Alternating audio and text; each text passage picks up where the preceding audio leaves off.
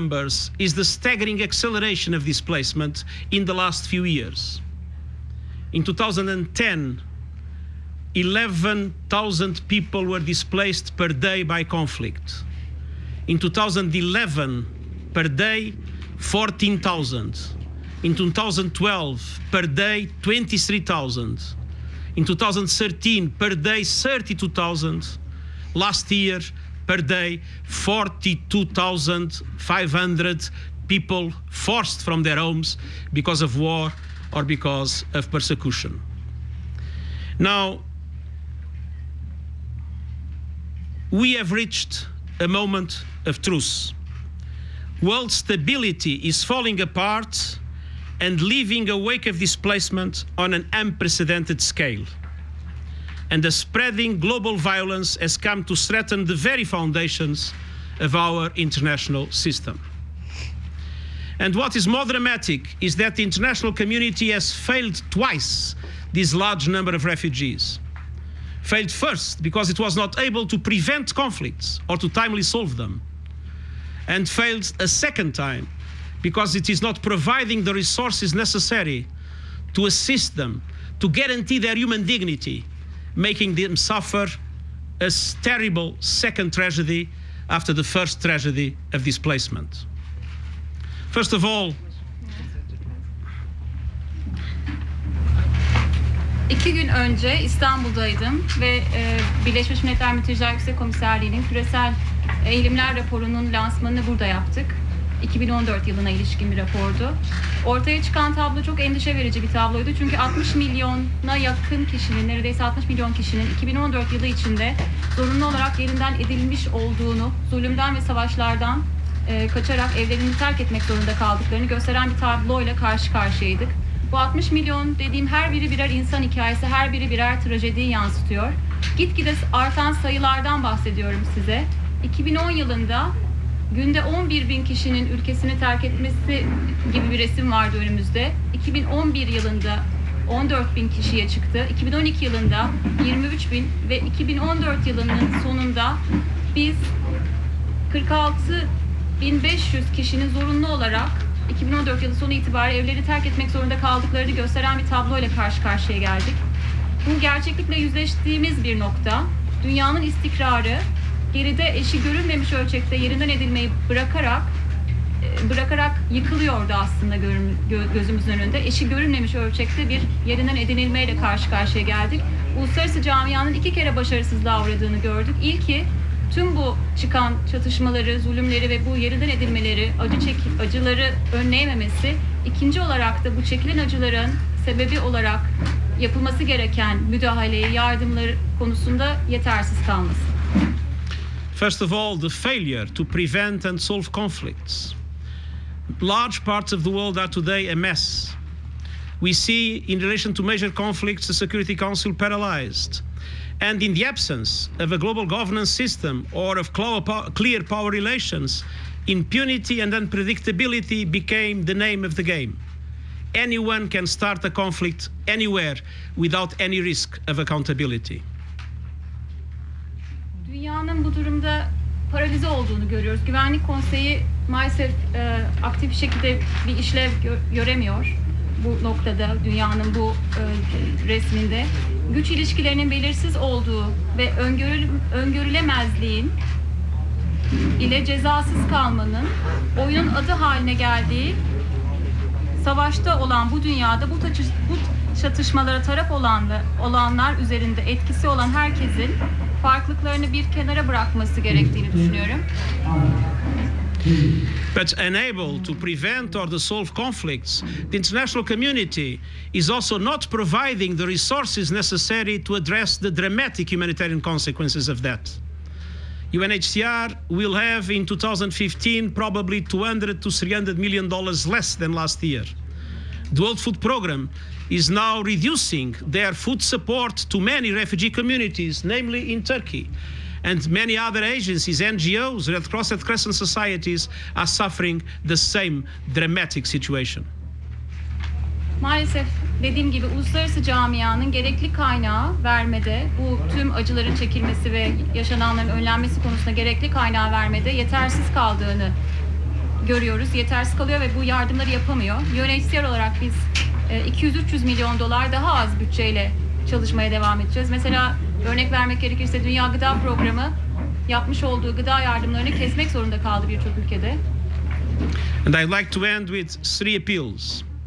First appeal for the world to understand that more humanitarian aid is necessary to guarantee the dignity of all the victims of displacement by conflict in the world.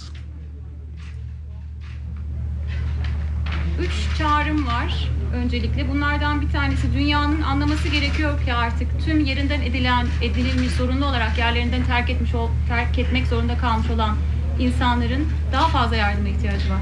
Second appeal for a much stronger international solidarity with the countries like Turkey that are in the first line, that are receiving such a large number of refugees, spending large sums from their own budgets and without very little international solidarity. İkinci çağrım çok daha kuvvetli, uluslararası dayanışma çağrım olacak. Özellikle Türkiye gibi, bugün gördüğünüz Türkiye resmi gibi çok büyük sayıda mültecileri evlerine almış ve bunları kendi kaynaklarından yardımlar yaparak gerçekleştiren ülkelere destek çağrım olacak. And for all borders to be open to refugees, not only the Turkish border, for them to be able to have access to the protection they require, especially in the global north, in the developed world. And for those that agitate xenophobia, anti-Semitism, Islamophobia, and other forms of trying to make their societies reject refugees, for all those to be fought with determination by politicians, by the civil society, by all that have a responsibility in relation to their own countries. Ve üçüncüsü, aslında tüm sınırların açık olması gerekliliği çağrımı yenileyeceğim. Sadece Türkiye'nin sınırlarının açık olması değil, tüm dünyadaki sınırların ihtiyaç içindeki, koruma ihtiyacı içindeki kişilere açık olması gerektiği ve bu ihtiyaç içindekilerin hak ettikleri korumaya ve yardımlara ulaşması konusunda çağrım olacak. Burada rolü olabilecek herkese, politik karakterlere, sivil toplum örgütlerine, herkese çağrımı bu şekilde bu gerekli yardım ulaştırması konusunda yeniliyorum. May all the international community be like Mardin, where for centuries different communities, different religions, different ethnicities have been able to live together in peace and harmony. Thank you. Ve tüm farklılıkları, farklı etnik gruplar, dinler, her türlü farklılıkların bir yere bırakılarak, bir kenara bırakılarak bugün gerekli olan dayanışmayla herkesin süreklilik ve barış için elinden geleni yapması gerektiği çağrımı yineliyorum. Okay. Maybe we can just explain that we will send a translation of the speech after, so for time and. Okay, so so you would prefer to. I'd like to read the speech from my heart, and it will be sent in translation, and Okay. I think that's so the best way to do it. we will provide a translation in Turkish afterwards of Ms. Jolie's speech. So at this moment we will not have Turkish interpretation. I hope you can understand. Thank you. Sorry, it's a bit long, and it might become a bit. Can I just tell what you have to say to them? Angelina Jolie konuşmasını İngilizce olarak tamamlayacak. Ardından Türkçe olarak biz size göndereceğiz konuşmasını. Okay. Kesmek istemeden. Yes. Teşekkürler. Okay. Good. And if sorry to be rude, but if I could just to take a few photos and then just maybe through the speech, this means a lot to me, and I want to make sure I get it right. So if we could just calm the clicking at a certain point. At this point while she's speaking, we'd appreciate it. Just in the beginning, and then maybe give me a bit of a break. Okay. Okay. Well, first of all, good afternoon. İyi günler diliyorum herkese öncelikle. Buradayız çünkü basit bir gerekçemiz var. Burada bu bölgede küresel bir kriz söz konusu ve bu bölgede yaklaşık 16 milyon insan evlerinden ayrılmak zorunda kaldı ve bu dünyamızda birçok insan yerlerine edilmiş durumda ve bu bölgede de büyük bir kriz söz konusu. Ve bu çerçevede birçok insanın hayatlarından ve mahrum kaldıklarını, normal şartlardan mahrum kaldıklarını, insan haklarından mahrum kaldıklarını görmekteyiz. Burada sadece bir mülteci krizi söz konusu değil, aynı zamanda küresel bir güvenlik sorunu, yönetişim sorunu ve aşikar bir şekilde kendini göstermekte. Bu mülteciler krizi bağlamında ve daha önceden ortaya konulmuş krizlerden daha büyük bir mülteci krizi söz konusu bütün dünyaya bakacak olduğumuzda. Ve son 4 yıl içerisinde Türkiye bu kriz çerçevesinde en fazla mülteciyi ağırlayan ülke haline geldi. Irak'tan ve Suriye'den gelen insanlarla birlikte. Burada bakacak olursak Lübnan'da Lübnan'daki her 4 kişiden birisi mülteci. Lübnan'da en fazla yoğunluk olan, nüfus yoğunluğu mülteci olarak nüfus içerisindeki payı olan ülkede Lübnan, kişi sayısı olarak da en fazla mülteci şu aşamada Türkiye'de. Burada elbette ki ülkelerin sınırları zorlanabilmekte, kaynaklarıyla ilgili olarak sınırları zorlanabilmekte.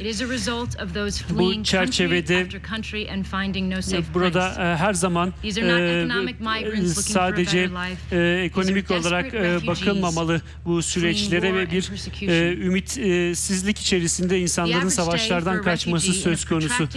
Mülteciler günü bağlamında bakacak olursak derin bir şekilde bütün bu yıllar içerisinde gerçekleşen zorluklara bakmamız gerekmekte. Ve bu süreç içerisinde yerlerine edilmiş olan insanların eğitim ihtiyaçları söz konusu olabilmekte. Eğitim imkanlarının sağlanması gerekilmekte örneğin. Ve biz kendi çocuklarımızdan bakarak örnekler oluşturabilmemiz lazım. Yalnızca temel ihtiyaçları değil, bunun gibi birçok ihtiyaçları söz konusu olabilmekte. Ve mülteci olarak bütün dünyanın kendileriyle ilgili neler hissettiklerini bilmek, duymak istiyorlar. Onlarla ilgilendiklerini görmek istiyorlar. Onları ihmal mi ediyorlar yoksa ilgileniyorlar mı? Bunu görmek istiyorlar buradaki insanlar. Lübnan'da karşılaştığım insanlar dün ve bugün burada insanların neler yaşadıklarını görmekteyim ve burada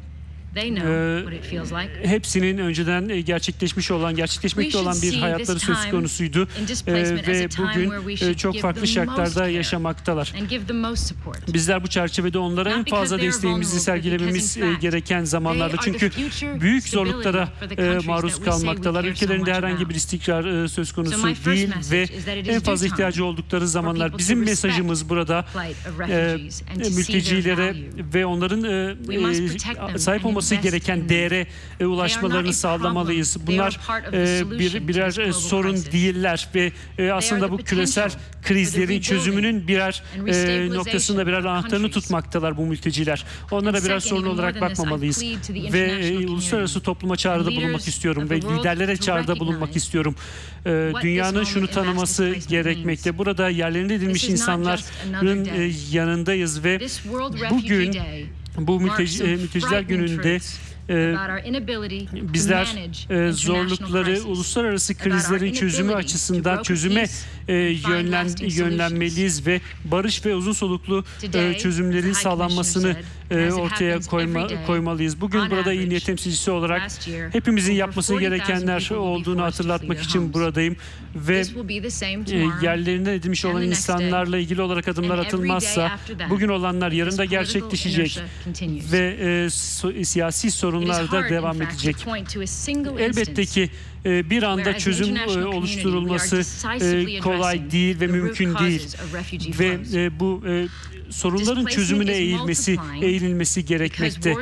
Çünkü burada kolay çözümler söz konusu değil ve bunların kaynaklarına indiğimizde çözümlerin uzun soluklu sağlanması gerçekleşebilecek. Ve bunun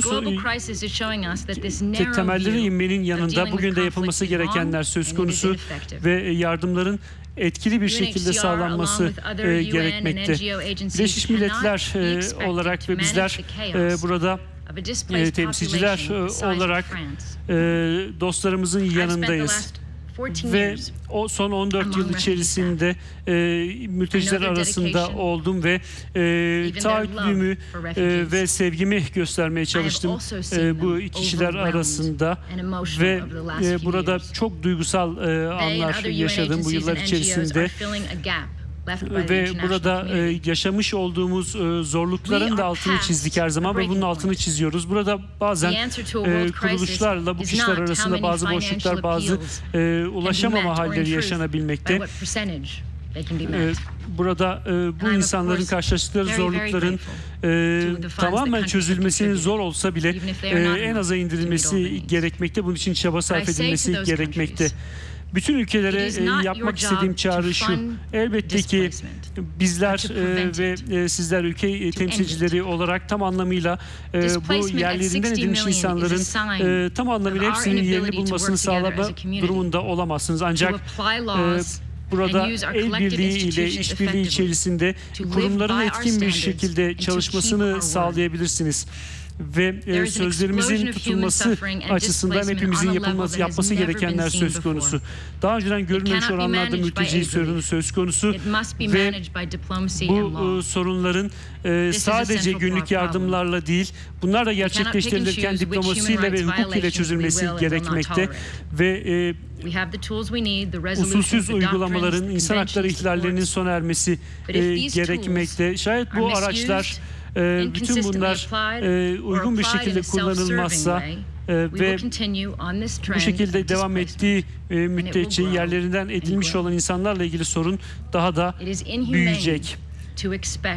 Burada daha fazla hukukun ihlal edilmesine hoşgörü sağlayamayız ve ivedi bir şekilde hareket etmemiz gerekmekte.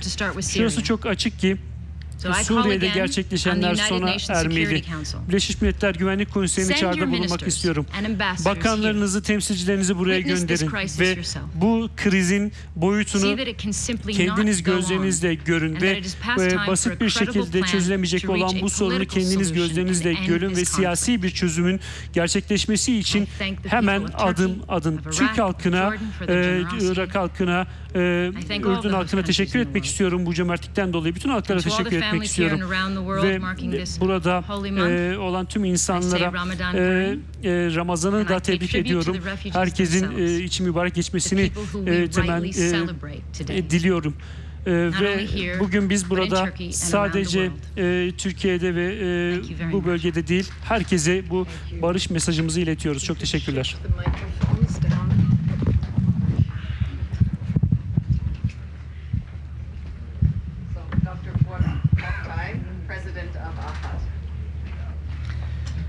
I would like to thank you all.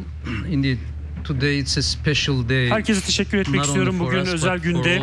Sadece bizler için değil, aynı zamanda bütün mülteciler için Türkiye'de bu önemli günde mesajlarımızı iletmeye çalışıyoruz. Mardin, farklı medeniyetlerin bir araya geldiği, birlikte yaşadığı bir şehir, barış içerisinde yaşadığı bir şehir ve her biri birbirine saygı içerisinde yaşadı burada medeniyetler ve gerçekten bir kamptayız bugün ve yine farklı yerlerden, farklı ırklardan, farklı inançlardan insanların bir araya geldiği bir kamptayız bugün de. Ve burada bu insanlar, mülteciler sığınmış oldukları bu ülkede barış içerisinde, karşılıklı saygısı içerisinde yaşamaktalar. Bugün Dünya Mülteciler Günü ve bugün bizler keşke böyle bir durum olmasaydı dünyada ve bu böyle bir günde söz konusu olmasaydı, ancak maalesef bugün Yüksek Temsilcinin de ifade ettiği gibi dünyada en yüksek yerlerinden edilmiş insan sayısına ulaştı dünya. Maalesef 60 milyon insan evlerinden, köylerinden, şehirlerinden ayrılmış durumda. Başka ülkelerde, başka bölgelerde yaşamak zorunda. Ve bugün Türkiye'de gerçekleşenler, dünyada gerçekleşenlerin altını çizdiler. Sağ olsunlar, Türkiye'ye ziyaretlerini gerçekleştirmekteler ve sağduyularını, yakınlıklarını ortaya koymaktalar ve Angelina Jolie'ye teşekkür etmek istiyorum. Duyarlılığından dolayı teşekkür etmek istiyorum. Bugün ikinci defa Türkiye'yi ziyaret etmekte ve umuyorum ki bu sizin başkalarına bir örnek teşkil etmeniz açısından da çok değerli bizler için burada bulunmanız. Farkındalık oluşturmak için bu konuyla ilgili olarak çok önemli, çok büyük bir sorun ve 60 milyon insanın mülteci olduğunu ifade ettik ve burada aslında istatistikler üzerinden de değil, rakamlar üzerinden de değil, yaşananlar üzerinden konuşmamız gerekmekte. Kampları gezdiğimizde ve İnsanlarla yüz yüze geldiğimizde bunların gerçeklik olduğunu, hayatın gerçeği olduğunu görmekteyiz. Çocukları görmekteyiz. Burada yeni doğan çocukları görmekteyiz. Bir evleri yok. Ne kadar iyi hizmetler sağlanmış olursa olsun, burada bizim onlara sağlamış olduğumuz hizmetler olursa olsun, iyi hizmetler sunmaya çalışırsak çalışalım, onlara kendi evlerinin rahatını sağlayamıyoruz ve kendi evlerine dönmeleri elbette ki en iyi imkan olacaktır onlar için ve en iyisini yapmaya çalışıyoruz Türkiye olarak, AFAD olarak ve bizler yine sınırlarımızı açık tutmaya devam edeceğiz ve burada sizin de ifade ettiğiniz gibi burada sadece gerçekleşenler sadece Türkiye'nin sorumluluğu değil, elbette bütün ülkelerin de bu açık bir şekilde yüreklerini, sınırlarını açmalarını gerekir bu insanlara ve kalkınmış olan ülkeler, kalkınmakta olan ülkelerin daha fazla yapması gerekenler söz konusu. Bugünkü teknolojide ve bugünkü dünyada bu you don't have to be a neighboring country indeed. Açık kapı. So again, I'd like to repeat.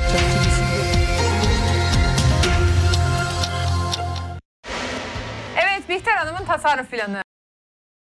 Fifth year indeed for the Syrian crisis, and we do have a similar crisis for Iraqis as well, and you'll see some Yazidis coming from Iraq at this specific camp indeed. But unfortunately, out of nearly $6 billion that we have spent, it's just nearly $400 million that have been contributed by the international community. When we compare it as a percentage, it's almost nothing indeed. So burden sharing is important, and I hope this conference is going to be increasing, is going to help to increase that burden sharing and creating awareness indeed. Another issue, again, as you have stated, resettlement. It's almost 2 million in Turkey right now, the number of Syrian refugees. But we don't know how many more will be coming, because the conflict still goes on at the other side of the border, both in Syria and Iraq. So there's a huge risk that the numbers might increase. So the others, again, other countries, especially EU countries and the developed countries indeed as well, including US. So the EU and the UN at this point should maybe take a more aggressive step towards this one, the burden sharing in terms of resettlement issue. Not only as the cost, but as far as the resettlement is concerned, that's going to be a burden sharing for us, and that's something that we will expect from the rest of the world as well indeed. The open door policy that I have already mentioned, everybody, others need to be keeping their borders open, but we know that no matter how best services we will provide, the services, the help we provide is the humanitarian help. We know that the real solution stays with the political one. So we hope that politically, the problems are going to be resolved in Syria and Iraq soon, and these people are going to be going back to their own homes indeed. Till that day, we will try our best to be with them. We will try our best to comfort them. But again, I would like to thank indeed to our government first for providing that much support for us, $6 billion nearly. And also the communities at the border side and at the cities indeed, the Turkish communities who host them, who never complain about the 2 million refugees that they have in Turkey indeed. I'd like to thank you And today is another special day for us. You are here, and our president is going to be here within a couple of minutes as well, indeed. So hopefully we'll be having the iftar together. I hope this is going to, again, create the awareness and contribute to resolving all this conflict as soon as possible. Thank you again for having you here. Thank you very much. We only have time, I'm afraid, for about one, maximum two questions, if they're quick. Bir ya da iki en fazla soru alabiliyoruz. Maalesef çok az bir vakit kaldı. Soru sormak isteyen var mı arkadaşlar? Yes. Buyurun. Could you identify yourself and your news organization? Doğan Haber Ajansı'nda çalışıyorum. Ferit Aslan benim adım. Sayın Jolie kampta Ezidilerle konuşurken zannedersem Ezidiler kendisinden biz Irak'ta geleceğimizi görmüyoruz, Avrupa'ya gitmek istiyoruz. Yani Irak'a geri dönmek istemiyoruz. Bu konuda kendisinin hem Birleşmiş Milletler nezdinde hem dünyadaki bütün uluslararası kamuoyu nezdinde bir girişimleri olacaktır. Angelina, while you were visiting the camp, the Iraqi Yazidi ones, we know that they have told you that they don't see future for themselves in Iraq and they want to go to EU. So as a UN Special Envoy and your personality, what type of actions you're planning to take on behalf of them? Well, that I know that is a desire for the Yazidi people. That was not actually what we spoke about when I saw them this particular time. When we were standing there, they were speaking about education in the camp and their desire to have more education. But they gave me some letters and they gave me some information that I'm going to review. That is more detail about their needs and their thoughts about resettlement. I have met with Yazidi people here. I've met with them in Kurdistan. I'm aware of the very sensitive situation and what they are going through. Of course, I'm deeply concerned for them. My heart goes out to them. I am not I'm not a president of an EU country, and I cannot do much more than, as UNHCR Special Envoy, speak to all countries around the world, including my own, about the need to be tolerant and open to people who may, case by case, may have no solution and may not be able to return home, and that is managed case by case with UNHCR. And for those people that have the inability to return, they need to find solutions, and we need to ask all countries around the world to be open to them and to help them. So we will, all together as UNHCR, be working towards working with each individual case and seeing what is possible. And of course, we know the difficulty. We know how many countries are, but this is what we press upon on a daily basis. Çevreye ihtiyacınız var mı? Kısaca evet, gezdim bugün, buluştum ama özellikle bu konuyu konuştum diyemeyeceğim. Ama tabii ki bu gibi hassasiyetleri ve ihtiyaçları içinde olduklarının farkındayım. Daha çok eğitimleri hakkında, çocukları hakkında, gelecekleri hakkında konuştuk. Benimle mektup paylaştılar, dileklerini paylaştılar ileriye yönelik. Çok farkındayım ihtiyaçlarının, hassas durumda olduklarının da farkındayım. Ama tabii ki ben Birleşmiş Milletler Mülteciler Yüksek Komiserliği özel temsilcisi olarak Avrupa Birliği'nin bir ülke temsilcisi ya da başkanı değilim. Dolayısıyla yapabileceğim tüm ülkelere çağrımı dediğim gibi kendi görevim bağlamında yinelemek olacaktır. Bu daha fazla kişiye kapılarınızı açın, toleransınızı yüksek tutun ve kişilerin dosyalarının Birleşmiş Milletler Mülteciler Yüksek Komiserliği tarafından birebir incelenip gerekli yardımların en kısa zamanda kendilerine ulaştırılması doğrultusunda olacaktır ve her ülkenin onlar için yardımlarını desteklemesi konusunda olacaktır çağrım.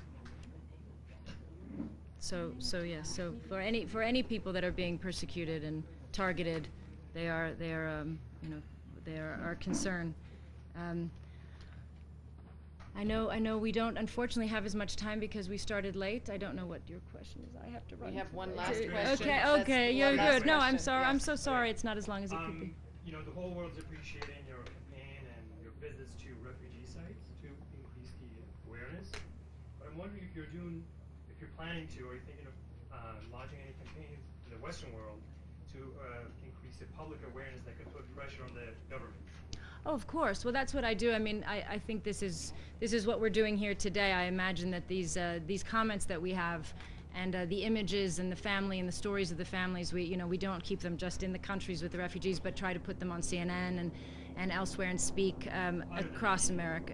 Oh, other than the media, would you mean On ground, are you planning to launch campaigns maybe in the United States to increase? Well, I speak with government officials in the United States often. Yes, of course. I mean, I have been for 14 years, and we work very, many things publicly, but many things privately. And as you know, sometimes that's when you can get the most movement, when nobody knows what you're demanding, and you demand it loudly, but privately, and I do. Thank you so much. Thank you. Thank you very much. Say goodbye to the High Commissioner. She's going to class, so maybe you could say goodbye. Yes, I'm running.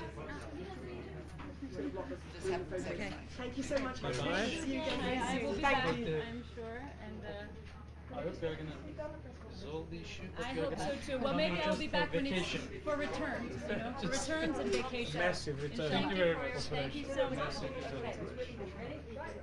Sorry. Yes.